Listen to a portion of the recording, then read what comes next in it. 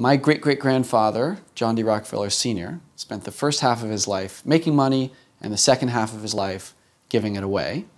And the family has continued a strong tradition of both business and philanthropy.